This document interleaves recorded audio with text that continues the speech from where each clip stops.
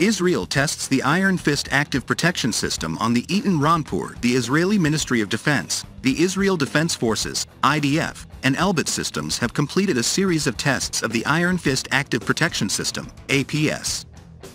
The defense system, which is integrated into the Eitan armored vehicle, AFV, is capable of countering anti-tank threats in a variety of challenging scenarios. The Iron Fist system is an advanced active protection system that provides 360-degree protection against multi-range threats in open and urban environments. The system, the company says, includes an electro-optical sensor suit, a search and track radar, and a reaction suit with launchers and interceptors. In addition to its defensive capabilities, Iron Fist provides armored combat teams with the location of the fire source. This system will then be installed on the Eitan and the D9 armored bulldozer.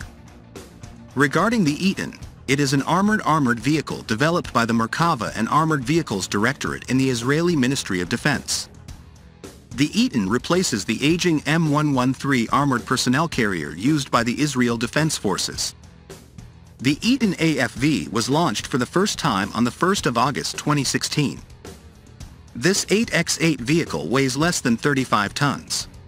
The AFV has a top speed of 90 km per hour and can carry 12 people, including 3 crew members.